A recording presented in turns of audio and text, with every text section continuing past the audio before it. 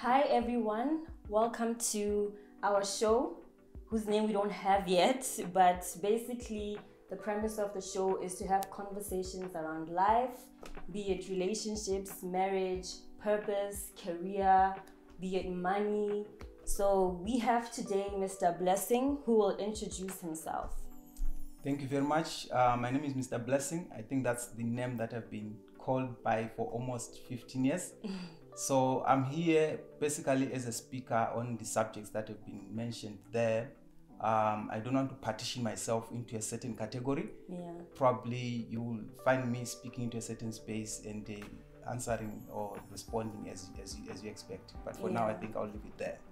So the way Mr. Blessing and I met, he was my lecturer at BAC, and yeah, that's how we know each other. He taught me finance, bridging, and first year at Botswana Accountancy College.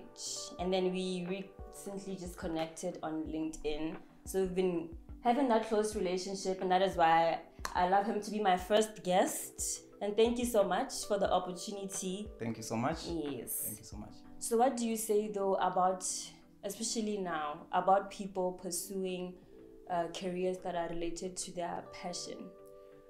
Well, I think there are two things that we need to identify. A career and probably putting food on the table. It's one conversation we can't run away from, especially in an African setup. Yeah. Because you find that we don't generally have a silver spoon given to us when we are born. We need to ask ourselves, how am I going to survive? And that's why you find that our parents will then say, no, you can't do that. You can't play music. You can't play the drums. I want you to focus on your books. Yeah. So the best would be a situation where someone focuses on a career, rather on a talent, but at the same time, they don't neglect their academic, studies. And this is really happening out there. You want to go to Harvard or any of these Ivy League universities, you want a scholarship, they will look at what are your grades. I remember so many years ago, following one of the top students in our country. I think they'd got 8 A stars or something like that. They'd gone to Harvard. So reading further, I realized that this person was actually a top athlete. So if you want to succeed in a hobby, or to make your hobby a talent, or to make that talent rather a career, it's important that you also don't neglect the academic aspects. Because even out there, they would want to say, yes, you are good in this, but how smart are you? Yeah. So as parents, I think you'd probably want to say to parents, don't just say the hobby is enough. The child still needs to be smart enough, or at least open-minded. Yeah. Because I say that because we've established that you and I both believe in God. And we believe that God has gifted us talents and skills that come to us naturally. Yes. And I'd like to think, looking at prominent people or people who are successful, that they are where they are because they pursued that line, which is something that comes naturally to them. And all they had to do was build on it. And that is what was given to them so that they're able to do it for a very long time. Not where like 8 to 5 you retire and then you sit. This one you can do it for a very long time. So what do you think about that? I think it is important to look at a talent and see how it can pan out as a career or as something that you do for the rest of your life. It's also important that as mentors, we identify those talents within people that we mentor, or within young people, or within children if it's a parent, and see how we can mentor that talent so that it gets to where it wants to go. My youngest son is always saying, I want to be a businessman. And I say, yeah, let him think like that. But then you need to start helping him to achieve that. Yeah. You need to probably start helping him to realize that he needs to start selling things, selling something. And these probably successful people we are talking about, they are running successful businesses. So it's about identifying that and not laughing it off. Realizing that this person, they want to build a car that flies. Someone say, I want to build a car that flies. That means that person is thinking beyond today. If Musk was able to come up with a car that is, not powered by fossil fuel, an electric car, then someone could probably build a car that flies. Yeah. I've actually seen prototypes already on YouTube where you see something moving and it moves to another. It actually goes up, then it goes and lands somewhere. And I'm like, these are the kind of people that need to be, supported, because their mindset is really futuristic in a way. So I think identifying that and supporting them, saying, okay, this is what he wants to do. Probably he needs to go to some of these institutions which are training on coding or even anything beyond that. So I think it's all about supporting. Anything can be achieved. Yeah, and I think that also validates the point she said about needing an academic background, because as much as we can want to sing, we want to do this, in everything there's business attached to it. So you need to know finances, you need to know business, you need to learn people, negotiation skills, all those things. So I guess the academic background is also very important. And also, like you said, identify the gift in a child, nurture it. Don't make them think that it's only okay to be academic and ignore your hobbies or your passions. That's true. Yeah. That's true. Have you read the book The Secret by Rhonda Byrne? I have. It's been so many years, but I remember reading and even watching. I think when I got the book, there was also a CD. Yeah, so I remember reading that book. What do you remember about it? I think there is some element of is it attraction? Yes. Where it speaks of that there is an attraction that takes place between what you want to achieve and how you go out to to try and get it. And I always say, when I think about those things and even the law of attraction, I always think that whatever you want to achieve, you can actually plan for it. For me, the law of attraction, or the secret, it's a situation where your preparation for anything basically brings that attraction. If I prepare to become a multi-billionaire, what I do, the conversations I have, the people I try to meet, is preparing me for that. So ultimately, when it happens, there is that attraction. So all those things, they sort of come together. So I always say the law of attraction and preparedness, which people say, if you are prepared, and then ultimately your preparation gets you what you want, and they call it luck. It, for me, is the same concept with the law of attraction there. Yeah, because what I learned about purpose or passion from The Secret is, it's basically not, your purpose is not something that was written for you to achieve. It is something that makes you happy, something that you enjoy, and when you are in those spirits, you are attracting those things, and thereby things work out. The universe conspires everything for you. But then also, when we look at religion, what we've been taught, that God already has that thing that he called us for, and we are just basically living life discovering what that is. So for me, I'm just like, I don't know where to be, what to think, because I don't know if maybe we can find a way to intertwine the two theories. And I think it's true. In a way, the thing that you are supposed to do is supposed to be the thing that gives you joy. I don't think God would probably say you are going to be this and that thing doesn't give you joy. Those two should work together. There should be some harmony. So ultimately, you could say the thing that gives you joy is your purpose. Whether you achieve that straight from the cradle to where you are now, or whether you probably make a detour from one career to actually eventually getting into your purpose, one way or the other, the thing that ultimately gives you the joy, that's your purpose. And I think it's not always a straight line. There are always detours until you get that thing, and at times there are painful decisions to make there. Because a lot of people are living unfulfilled lives. A lot of people are not happy waking up at 6 to go to an 8 a.m. job. They feel like they should be doing something else, but unfortunately, with the culture and the mindset in Africa, it's not always easy, or people think it's unattainable. So it's something that I look at, something that I see, that people are just working to retire, and then that is just it to life. It's quite sad. I think the unfortunate thing is at times the people around you, they can be the cage for you. At times your career can be a cage for you. I think it's a conversation for another day. I was really reading about why people are not in business, and I was also looking at the numbers, and I was like, wow, if I know this, and implementing this can make me achieve this. Why is it that so many people, some even better than me, are not doing it? There's so many reasons. So the people around you can actually make you fail to achieve what you want. Yeah. Because of the expectations. Their expectations, okay, you went to school, you studied medicine, be the doctor. Gosh, but I'm tired of this. Oh, but I just recently realized that I'm passionate about this, and if I follow this, I'm going to be successful. No. Stick in there. You've got bills to pay, you've got a mortgage to pay, and those things, they cage you forever. Those people are never happy. So fortunate are people who get into a situation where calamity happens and they find themselves probably jobless.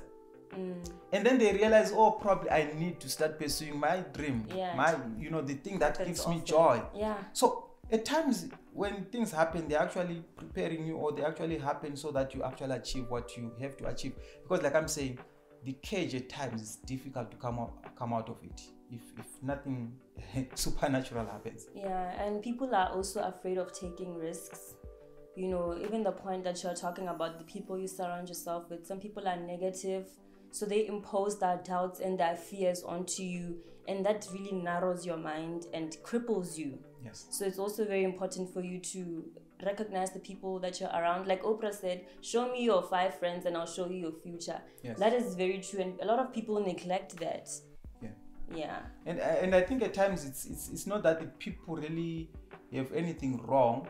It's a mentality where it's a situation where you're saying they need to get to a point where you already are. They need to see what you see, and they need that comfort. So at times it's just an issue of trying to continuously sell the idea that, okay, I think I need to do this. Even as a child, it's important for a child to stand out and say, I don't want to study medicine. Yes, I'm good in sciences, but Dad, I think I want to focus on chemistry. I want to go into something different. I say, okay, my daughter, I think, what do you think about biochemistry? And probably if that person pursues that, and probably they're entrepreneurial, they start their own agro-processing business, rather than sticking them into an environment where they would feel like they have been caged forever. Yeah, people shouldn't be afraid to fail. I think that's why people don't start anything, is that you have a long life ahead of you. If you fail today, you can figure something out, get back on your feet, and move on to something else. So rather live that way than to live with what ifs, and then in the future you're regretting not trying certain things out. That's true. Because when the older you get, the less time you have to be taking risks. You can't just abruptly leave your job. You can't just, but when you're young, you have that time and that opportunity to do so maximize on that. That's very true. Very true. I think the challenge we face is that the young people, they want to enjoy the job. Growing up, I think most people growing up, they'll be, I want to be a bank teller. They look at bank tellers. In the past, bank tellers would put on these nice uniforms, and like, wow, I want to be like them. Then you get, for instance, you just get an 8-to-5 job, maybe not even a bank teller. Once you are in it, then you realize that, but this is not it, and you're stuck in it. And then you realize, I need something else, but you are stuck in it. So I think it's an issue of realizing that even as an older person, there could be a moment where you make a decision to say, I think I can do this. But like you're saying, it cannot be too late. You need to do it whilst you still have time. Yeah. So, Mr. Blessing, I'm going to tell them about the story that I was just on LinkedIn randomly. I find Mr. Blessing's message, and he invited me to go and give a presentation to his first year finance students. Yeah. And I was very shocked because you could have chosen anyone literally. Yeah. But I don't think you've seen me present, have you? Not really. No. I only remembered you in a class when I was teaching. Yes. Yeah. So I'm the type of person, I'll take any opportunity. If I fail, I'll fail, it's whatever. But I was like, no, let me just do this. Let me just see. And I was very anxious preparing for that, but I was like, you know what, Mr. Blessing chose me. If Mr. Blessing chose me, God chose me. So I am going to do this, and let's see what I'm meant to learn, what's meant to come out of this. Yeah. So I really thank you so much for that opportunity that you've given me. Because look here, I'm speaking, we are talking. Maybe that did something. That's true. Maybe that it spiked something in me. So I want to know that for you, who was that person for you? Because even today, you're the very first person I'm interviewing for a show. I don't even think it's a coincidence anymore. Okay. So who was that person for you? Well, I think maybe before I answer that question, I'm one person who believes in the underdog. So given a chance to choose one person, I always choose the person that will get the biggest impact. So the underdog, the one who probably has no experience, for instance, or the one who actually needs the exposure. Yeah. So I would say I've helped, I think probably more than 100 people get jobs in my life. Okay. More than 100 people. Just this week I was also shouting at someone on LinkedIn to say, why is it that you check your mail after 2-3 days? I was looking for a CV the other day and I've sent someone else. So I'm basically someone who always believes that as Africa, we need to support each other. As Botswana, as business people, we need to support each other, especially the small businesses. Buy them, buy the goods they sell, buy the product they sell, buy their service. Don't always go to the big ones. So that mentality, I think really for me, it came from my background where I was given opportunities.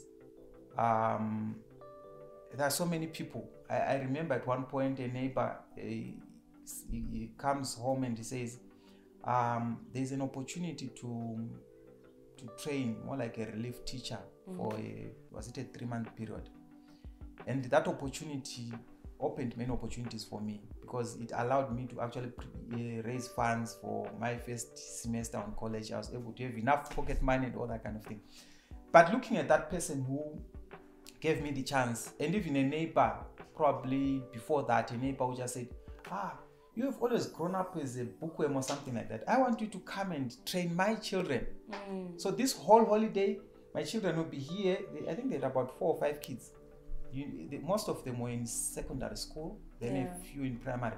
I want to give you this tender in God to teach these kids. So I was also on the long break after my high school, and I was like, okay, in the morning I'll just wake up and then go to their house, spend almost the whole day, go home for lunch, come back after lunch, and probably that brought the entrepreneurial thing within me. So I would say those 2 instances, those are people who gave me a chance at. Yeah. And I think we should do that as human beings for a lot of people. When you see, even just with a friend, when you see a certain skill or a certain strength that somebody has, try to give them opportunities to unleash more of that positivity, make them believe that they can do it, even if they are doubting themselves and they've never done it before. Even if you don't know that they can.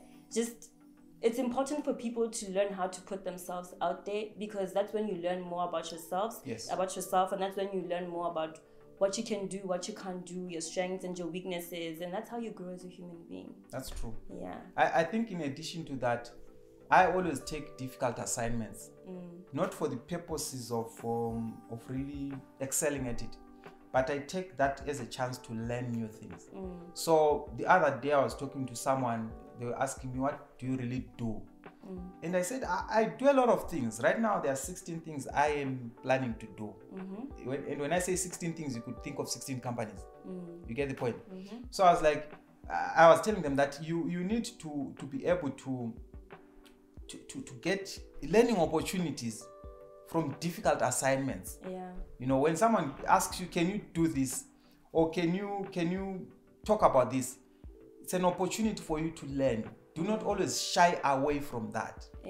Get it as a chance to empower yourself, because before you do that thing, you go behind the scenes, you immerse yourself, you study, you prepare. When you're doing that, it's a free short course. And later on, people are actually looking for you as a guru or as an expert. So let's always embrace those opportunities to do difficult things, because we learn out of those. I watch Mpumi Ledwaba a lot. I don't know if you know Mpumi Ledwaba, but she's a digital content creator. And she's more based on wisdom. Like, she has a show called Wisdom and Wellness. And she was speaking with someone. She was saying, be uncomfortable for you to be comfortable. Because you discovering what you're good at is a very uncomfortable process, because you're learning a lot about yourself, you're challenging yourself, but then eventually you become comfortable. You're getting out of your comfort zone to enter into another comfort zone. I think people feel like when there's a lot of friction or when you're anxious, stop. No, eventually you'll become good at it, and you won't be trying hard anymore. That's very true. Yeah, I agree with that. So in closing, what word of advice do you have for our viewers? Well, I think being an inspirational speaker, I think the last award I won where I was working was being an inspirational speaker or trainer. So I always want to speak things that transform people's lives. So what I would say is that you can be whatever you want to be. The only problem is that we are not thinking about who we want to be. I always ask someone, when someone says, I want to start a business, the first thing I ask them is, when you are most successful, who are you? Where are you? What are you doing? How big are you? The reason I ask that is because I'm basically pushing that person to the excellence, to the edge of who they can be, so that they then start thinking about, okay, so I can envision this. Because Africa is a problem of small is beautiful. We all want to be small. Recently, I was at the consumer fair, and there was this hall which had a lot of small businesses. I was talking to someone there and I was saying, what are your plans? What is it that you want to achieve? How much financial resources are you looking for? And I was saying, the problem with you small business, all of you here, you are looking at your successful prototypes, whether it's a sauce, whether it's a honey and what, or whatever you are producing. You are happy with it. You are small and you are smiling, but that's not all of it.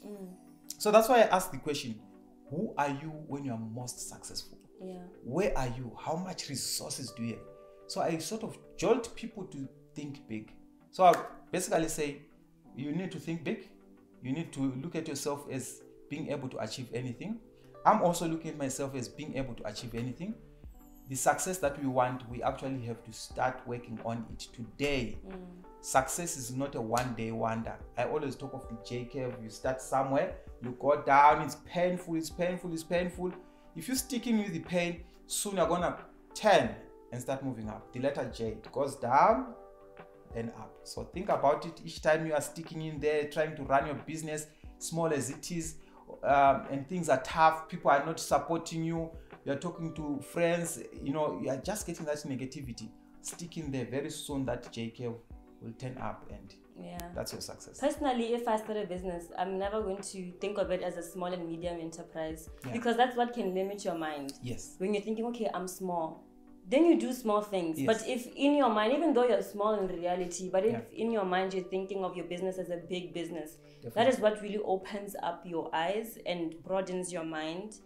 So being visionary as well is also very important. That's what gives you direction in life. That's very true. So Mr. Blessing, thank you so much for gracing us with your presence. Thank you for making the time to be here and to help me, help him, help everybody else, and give us a word of advice on how to move on in life. It's a pleasure. Thanks for having me here. Cheers. All right. Thank you, listeners. Thank you, guys. Until next time.